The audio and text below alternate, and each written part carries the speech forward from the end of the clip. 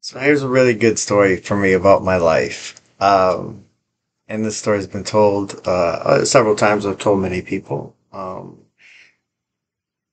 When I was growing up, grew up in Saginaw, not the greatest situation, and to help me escape the block life in the city, the block life in the city, the neighborhoods, Um, my grandmother owned a bar out in the country, and I would go stay at the bar for a while out in the country and experience the country life, which I loved. I loved the peace. It was so nice to have that peaceful environment. But then at a point in time, it'd be too peaceful, and I'd need that interaction again. That was happening in my life. But I enjoyed going out to my aunt's house. She lived about 5 minutes away from the bar. My grandparents lived behind the bar in the woods. It was country. It was country as country can be. Um, and my aunt lived down this dirt road called Turtle Road. I think because a lot of turtles crossed the road trying to get to the pond or something. Anyway, she lived down this dirt road that was, I'm gonna say, it seemed like everybody was sitting on probably like 10 plus acres. That's how much, like every house was or farm was scattered about, and the farm that she lived on was not a agricultural farm at the time. It was just one big yard of overgrown wheat and hay and barley, maybe. I don't know, stuff that looked like that. I was young. Um,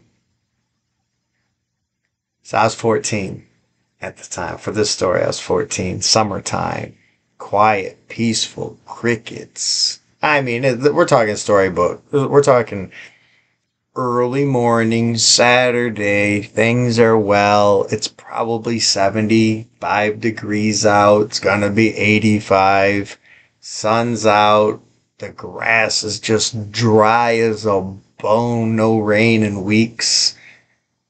Um, the driveway is essentially is dirt.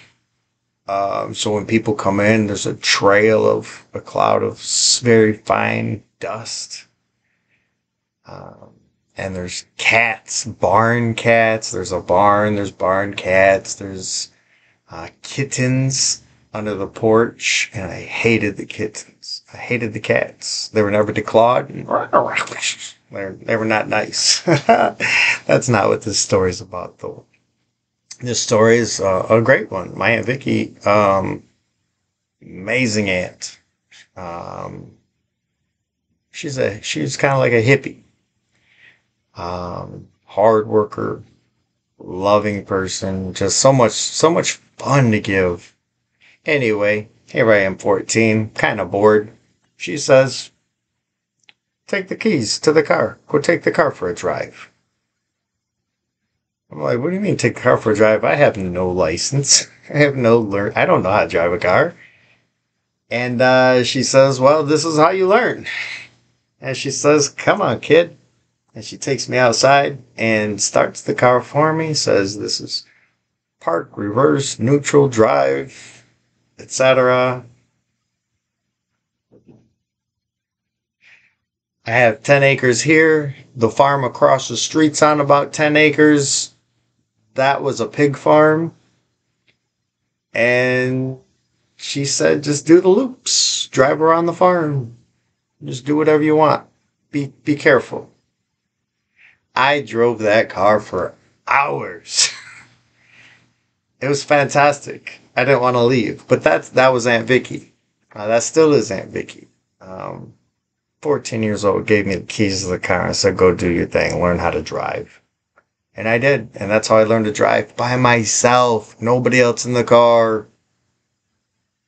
I learned to accelerate, reverse, go backwards, turn around. I learned it all.